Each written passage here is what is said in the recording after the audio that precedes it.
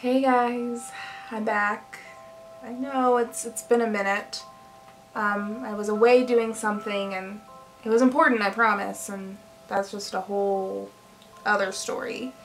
I really don't even know where to begin, but I found out the truth about the storm. Colin Wood wants something horrifying. He wants everything.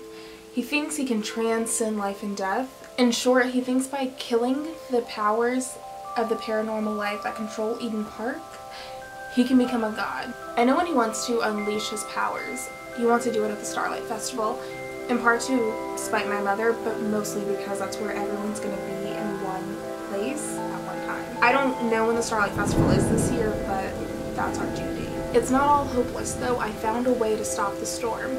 In fact, it's really simple and I don't know why we haven't thought of it before. The storm is a horde of faceless ghosts. How did we restore all the other ghosts? By returning their memory. So that's what we'll do. We're going to restore their memory. Everything will be good. Simple, right?